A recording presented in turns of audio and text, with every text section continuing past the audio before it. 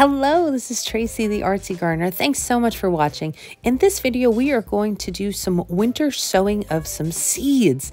I've never done this before, and my garden club was like, let's do an experiment. Let's try this out. So I'm going to tell you guys how to go about doing it, and then I'll do a follow-up video in the spring so you can see how it actually worked out. In the pamphlet that I got from my garden club, it did say to use milk jugs. I had cider jugs, so that's what I used. So all you have to do is cut drainage holes in the bottom because these jugs are going to be going outside.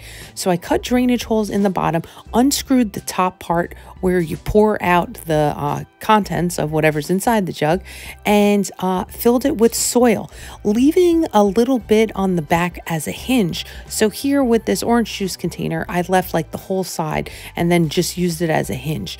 And then that's it. You just fill it with soil and then leave the top parts open. I think it'll work out pretty good. So we'll see. I mean, time will tell.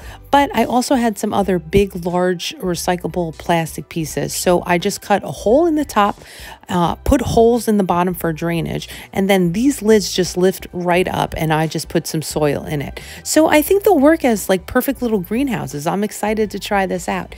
These are the seeds that I got from the garden club, the dwarf 10-week mixed colors. I've never used this seed before, but I like the way it looked, so I'm going to try it out. Here are all of the seeds that I collected this fall. I'm so excited. I got all of these seeds from my garden, so I'm going to try a few of them out. Here's the supplies that you will need. You'll need the plastic milk jug, soil, seeds, tape, and a marker. Simple, simple, simple.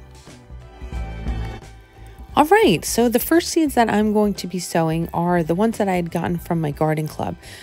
I am looking at how tiny they are, and I'm like, wow, okay, how many am I going to do? So I just poked some holes with a pencil or into the soil, just a little bit down, and then I sprinkled more than one seed in each hole just because I figured, you know what, more chance of germination to happen.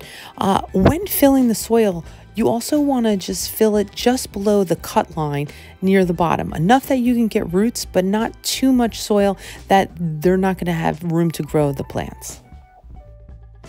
Once I covered up all the seeds, I then was ready to tape up the slit that I had made around the jug. So I just taped it all the way around, and then I took my Sharpie marker and I labeled what plant was in there, and then also what number container, and then I put it into my garden logbook just in case the Sharpie disappears with all the elements of being outside. I've heard it's very common for that to happen.